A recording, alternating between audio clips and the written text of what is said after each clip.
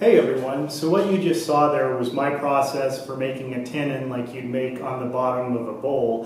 What I'm working on today actually are these elements for my Ripples series of wall hanging sculptures, but the concept for making tenons is the same, and since these are small and they're pretty quick to cut everything away to make the tenon, I thought I'd take advantage and make a video for any beginning wood turners that are having questions about how to make a good strong tenon that will hold the bowl firmly in the chuck. So to start off with, let's go over here to the workbench and we'll talk a little bit about chucks and setting the correct diameter. I've taken the chuck that I was using off the lathe. This is the Vicmark VM100 with the standard jaws that it comes with, which for most of my work are too small, but they work great for these little elements that I'm making for the Ripples series here. Just the right size for the tenon that we're going to make for those. And there's three things that are important for making a good strong tenon on wood turning. What a lot of beginners don't realize is that this top surface of the jaws right here, that's actually where you get a lot of your holding power. You get more of your holding power, I think, from this top surface, having a nice flat surface to bear against, than you do from, the actual dovetail grip itself. Or maybe another way to put it is they're equally important. So that's the number one thing, and that's why you'll see that my tenons have kind of a double step here, which of course is an idea that I got from David Ellsworth in his excellent book. And also it was just the way my teacher showed me at Red Rocks Community College, but I think that's where they got the idea from too. So I'll make this second step where this step here gives the top jaws of the tenon a nice flat surface to ride against. That's the first most important thing for making a tenon for me. The second most important thing is if we wind these jaws in and out, each set of jaws really only has one diameter that it's ideally good for making a tenon.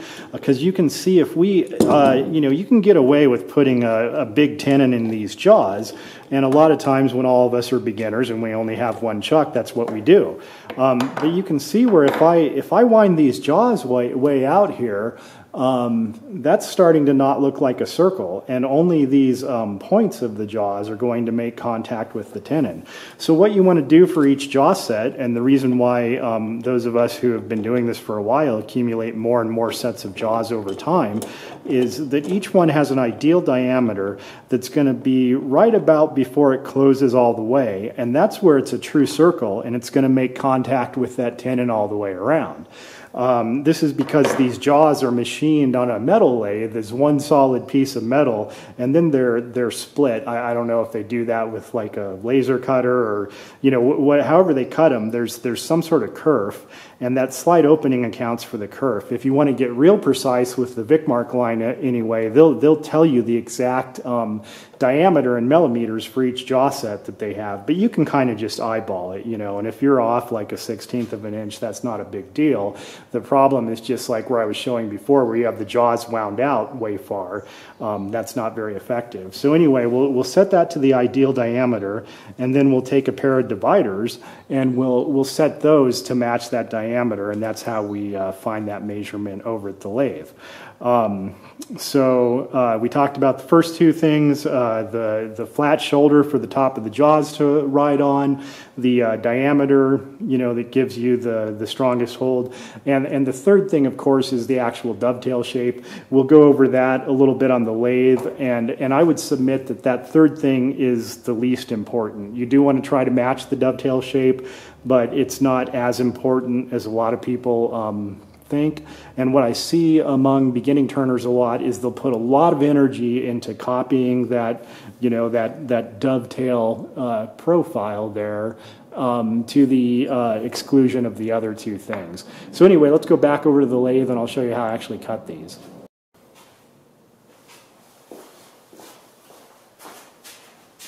Alright, so we're back at the lathe. I've got this next one mounted between centers. I'm just using the top of the chuck jaws themselves as a driver for this piece.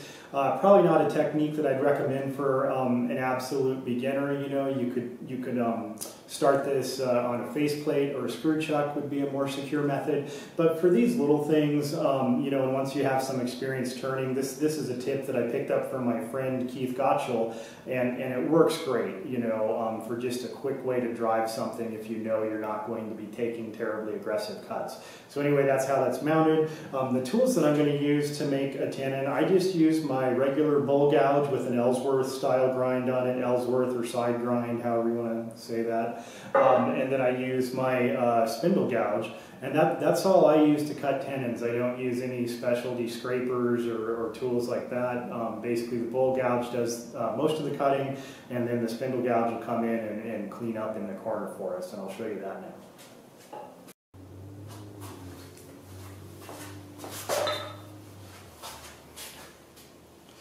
So the first cut I'm going to make, I've got the gouge here, and I have the bevel lined up basically perpendicular or parallel to the lathe axis, I mean, and I'm just going to take a series of bites going in this way to start to get down to the diameter of this tenon. A lot of times I'll see a beginner try to roll the gouge over like this and cut in this way to level things off, and that's not incorrect. I mean, I can go ahead and do one of those just to show you.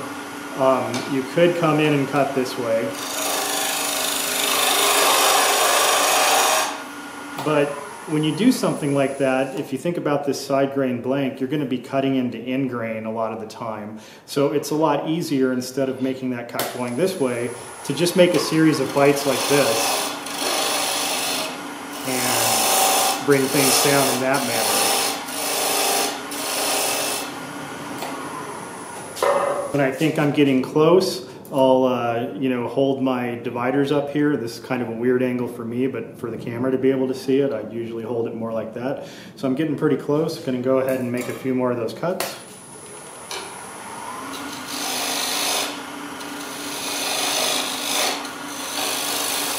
Another cut I do is I'll come down here to depth, and then I'll switch to a pull cut, coming back like that, drop the handle and come back into a pull cut. That should be pretty close now. Let's see, see what I got.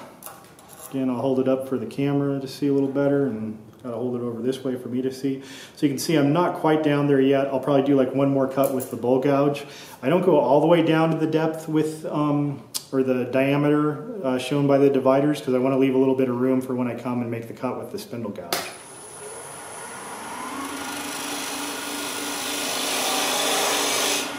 So we'll do just one more. Now let's see how we're looking. Yeah, so I'm almost down to the diameter, but leaving just enough room to do the cuts that I'll show you with the spindle gouge. So that's basically the tenon. Now from here I'm going to make a series of cuts to make that flat area I was telling you about for the top of the jaws. Same cut. Coming in here like this.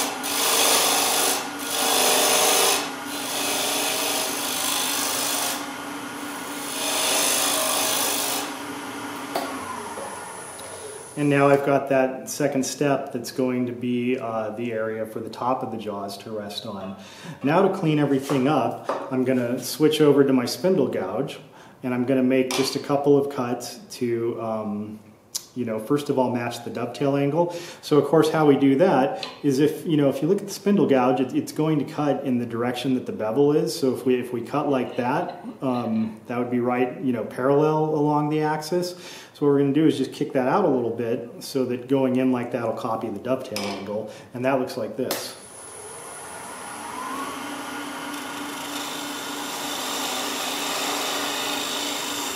So we just go all the way down. The advantage of the spindle gouge is it allows you to get right into that corner, and then we'll roll it over, and now we've got the bevel pointing parallel to the lathe axis, and that's going to cut our surface here for the top of the jaws.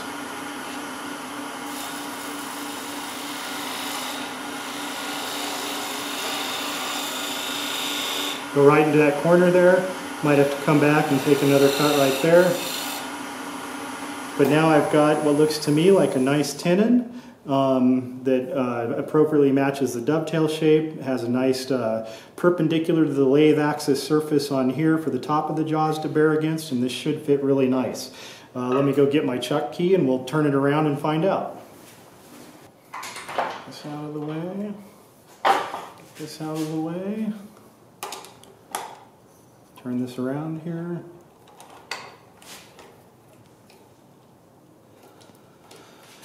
And you can see that tenon wound up slightly bigger. The jaws are open a little more than where I showed you over there on the workbench, but that's still going to work. I mean, that's still within the realm of what will work for these jaws. Again, you just wouldn't want to open them way up to where only the very corners of that jaw is making contact. So let's turn it on. And, yeah, so that's a good, nice, good hold. It may look like it's not running true, but it is running very true. I just, in the previous step, I didn't take care of the surface, so that was bumpy before. But that's all there is to it, to making a good tenon. I hope this video was helpful, and let me know if you have any questions in the comments. Thanks for watching.